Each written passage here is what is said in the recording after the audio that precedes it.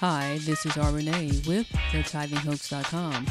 Let's talk about what the church doesn't want you to talk about today on the Tithing Hoax podcast. Stay tuned for this week's message. Hi there, this is Renee with the tithinghoax.com. Thank you for joining me for this week's episode of the Tithing Hoax podcast. This is where we talk about what the church doesn't want you to talk about. And today's topic is God's law unfair? One of our visitors seems to think that I took a position or viewpoint that God's law is unfair because I made the statement that, and it's a statement that is in the Free Tithe Study Guide, and it's one of the lessons in the study guide, that all of ancient Israel did not tithe. And I'm going to tell you something. After listening to so many preachers promote tithing and how they stress that everyone in the church needs to tithe, everybody in the church needs to pay tithes. And I, for a long time, was under the impression that even though these pro-tithing preachers base their teachings on the Bible, even though their teachings are incorrect, but nevertheless, it gave me the impression that everybody in ancient Israel paid tithes, right? Because if preachers are telling everybody in the church they must pay tithes, then everybody in ancient Israel must have paid tithes. And it was only when I did additional research did I discover that everyone in Israel did not pay tithes. Only a select group of people were required by God, by the Mosaic law, to pay tithes. And so, this is a reference to the comment I made in the Free Tithe Study Guide. And this is what our visitor this is his response to what I wrote. And he says, your viewpoint means that the law of God was unfair. Some tithed in ancient Israel, others didn't because of their profession. And he says another thing in the Bible is that it never said the engravers and the weavers, etc., didn't farm or raise cattle. And engravers and weavers are just two of the professional trades that existed among the ancient Israelites. So the big question is this. Let me pull this up right quick. There we go. The big question. Why didn't God require everyone to tithe? And isn't that unfair? Well, first of all, we have to look at things like this. We may not always understand why God required certain things in the Bible. Because in other words, there are some things we'll see in the Bible that God did or required at that particular time that, based on our modern day understanding, doesn't make sense to us. So from our mindset or our mentality, we'll say, wow, that was unfair. But if you take, for instance, that when you're dealing with the tithe, it goes back to the land inheritance, where you have 12 tribes of Israel, and 11 tribes received land inheritance, and the tribe of Levi was the only tribe that didn't receive a land inheritance. So you can look at that and say, oh my goodness, you can have a Shanae moment. Oh my goodness, that wasn't fair. How is it, everyone gets land except the tribe of Levi? God, isn't that fair? But it's not me saying that God, that is unfair. That's just the way God had it set up. God wanted the Levites to depend on him as their inheritance.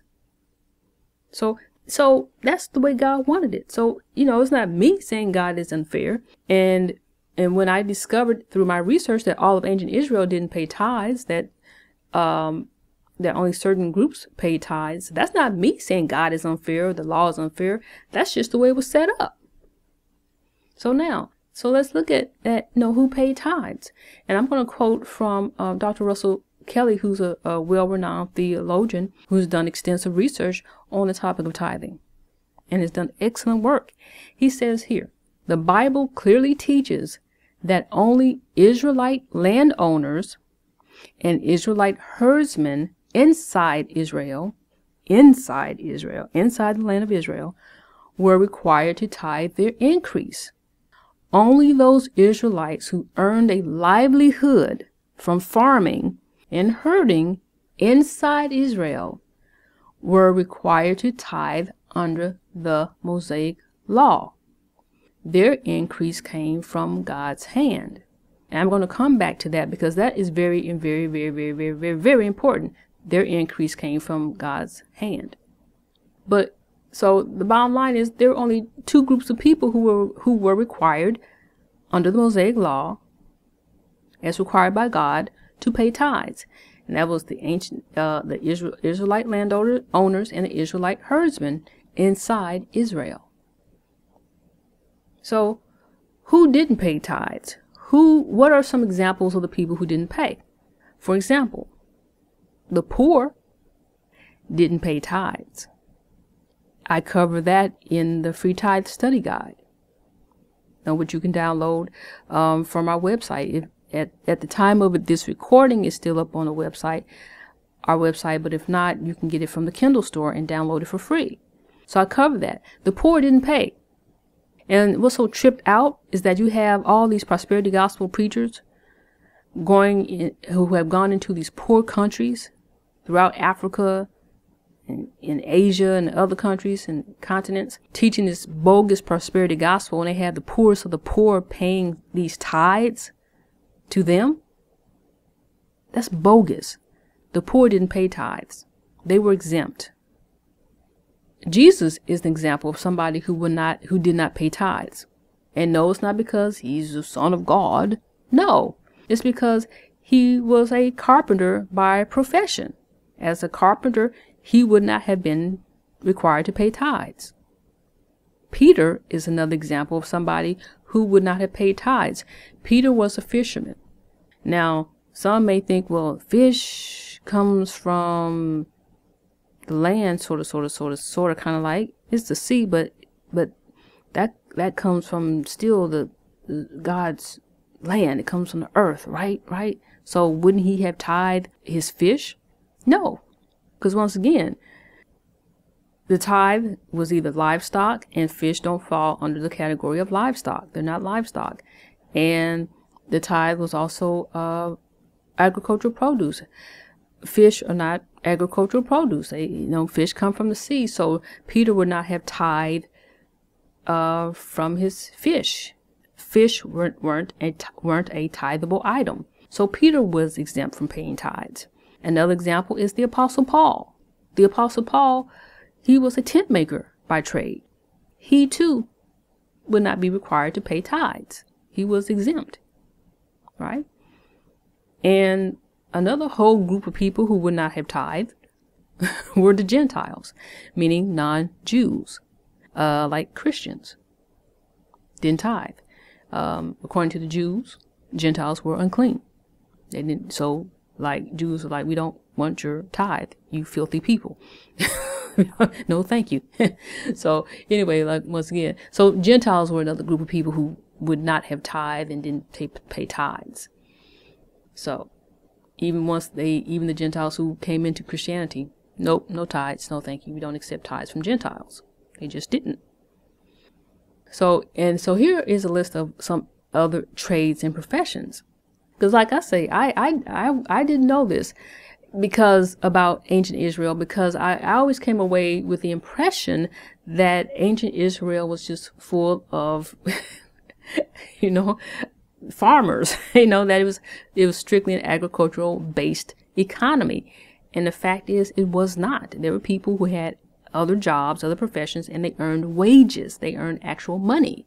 Just like when we go to our jobs and we get paid a salary, and get paid wages.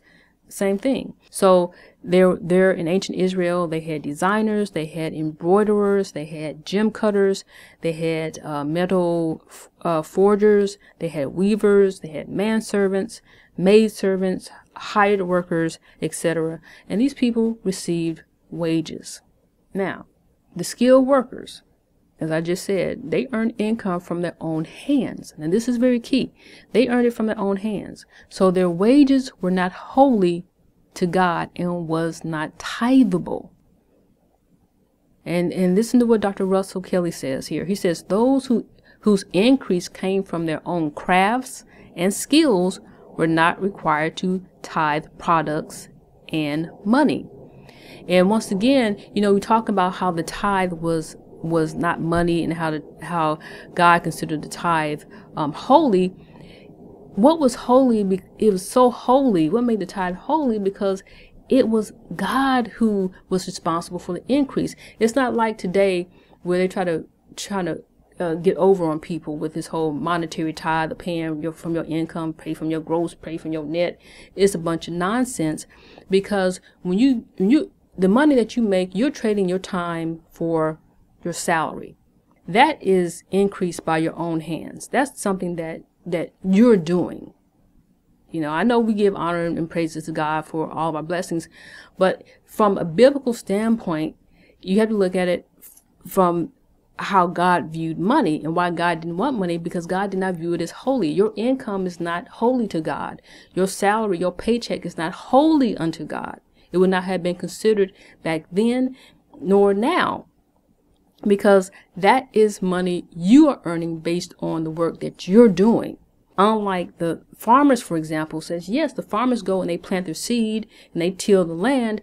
But one thing that farmers didn't have any control over, farmers didn't have any control over the weather. They didn't have control over the rain. They didn't have control over the sun. These are elements of nature that are needed in order to produce a harvest.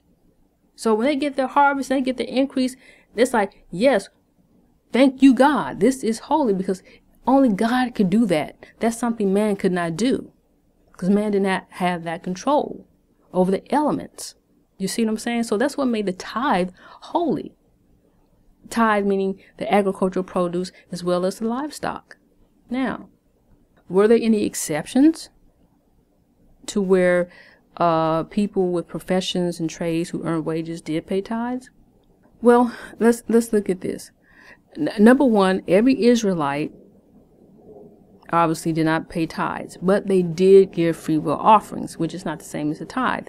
So they can give free will offerings from their income, from their wages.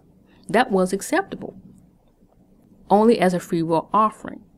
So whatever they paid from their from their wages and their income, that fell under the category of free will offerings. It was never considered a tithe. Okay, and as a side note, now, if there was a skilled laborer who, say, raised crops or cattle on the side, this person could have paid tithes from their crops and from their cattle.